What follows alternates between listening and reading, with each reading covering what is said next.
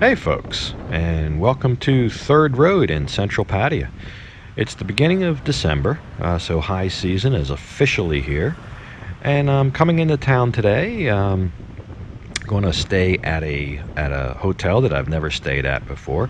One that I see pop up quite frequently in the inexpensive ones that I search out in this area, in the real central area right around Soi Buakhao, Soi Lengkee, Soi Diana.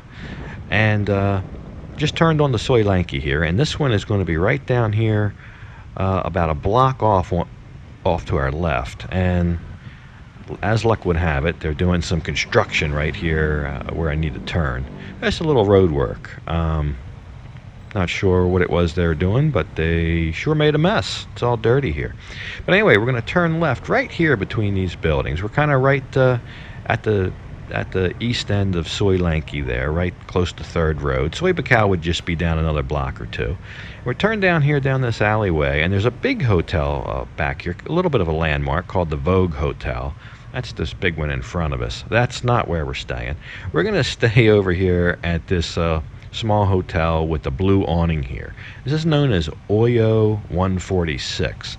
And I'll throw up the booking in a minute. It's a long name. It's Rivana Boutique by Sandara. But it's only about 3 floors of rooms, as you can see, in the lobby, and a little parking area out here. Not a whole lot of parking, but enough, I guess.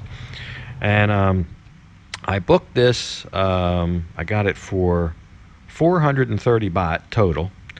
Again, the Rivana Boutique by Sandara, also known as OYO 146. And here's the front desk in the lobby. Nice little lobby. They had computers over there you can use, I guess, to, if you had a boarding pass to print out or something. And a front desk, it's pretty standard. They had TV in there. It's a fairly recently updated hotel lobby. There's a shot of the hotel, the TV, and a little sitting area over there where you can eat. There was a menu in the room, so I guess they prepare food.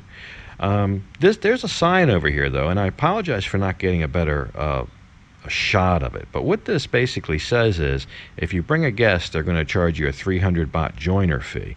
And that's important because you might want to entertain a guest in your room or something. It's important to know that. And they do publish it right there out front. So let's go upstairs and take a look at the room. I was on the 2nd floor, just 1 flight of stairs.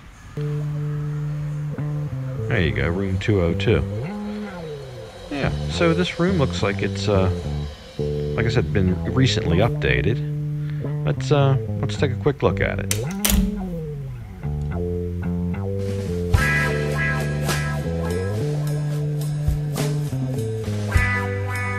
Yeah, now you can see it's small. It's on the small side, but nice and rather modern, I think. Nice TV, air conditioned, a little bit of a recessed ceiling there with pot lights, giving it that modern feel. It doesn't feel like an old hotel, although I think this building's probably old. I think this building's probably been here for a while.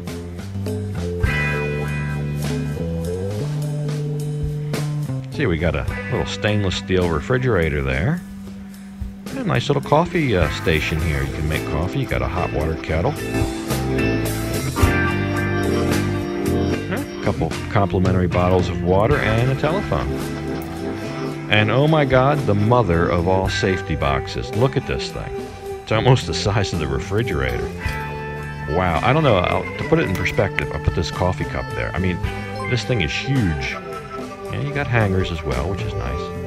I can't imagine you having any kind of valuable that wouldn't fit in this thing. Look at this. Then we got a hairdryer down here in the drawer, hiding in the drawer. Okay, that's good in case you need a hairdryer.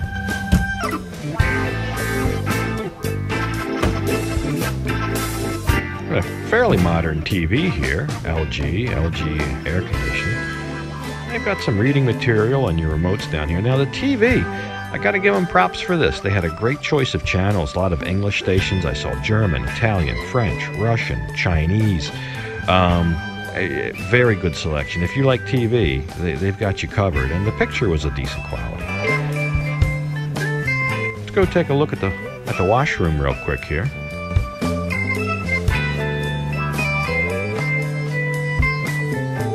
So they do have a hot water shower. Looks fairly new. Nice shower head. Yeah, I think this bathroom's been recently updated as well. Fairly modern fixtures. You do have a shower curtain as well, so you're not going to get your toilet seat all wet. Let's see what's outside. Okay, so you got a little balcony here. You got a chair and a table. There's your air conditioning unit. And not a lot to look at out here. You're facing another building. These air conditioning units. This building here would probably be the building that faces Soi Lengkee. So that building's blocking all the noise for you. But consequently, you don't have a view.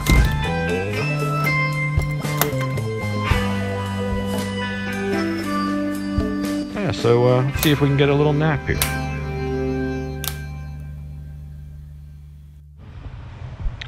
So yeah, I'll run through this real quick. The room was nice, small, but I think modern enough.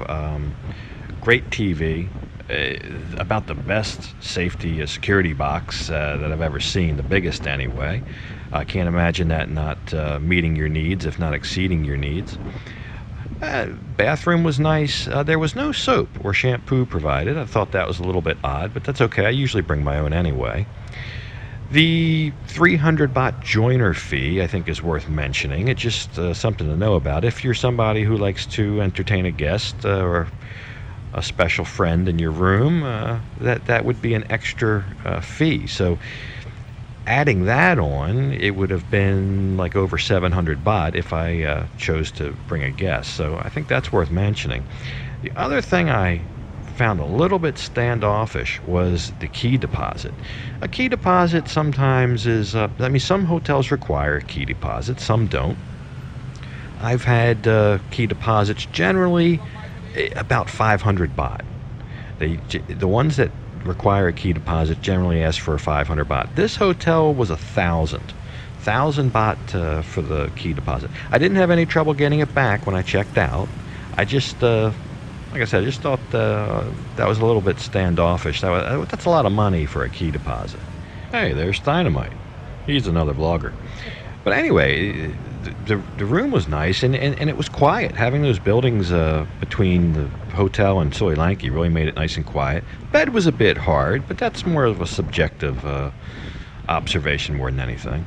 But it was very quiet. The other thing I think worth mentioning was the front desk is not 24-hour. So they give you a little electronic key card type thing. So if you come back late, if you've been out, and you come back late and the front desk is closed, you can kind of buzz your way back into the building so you can go up to your room.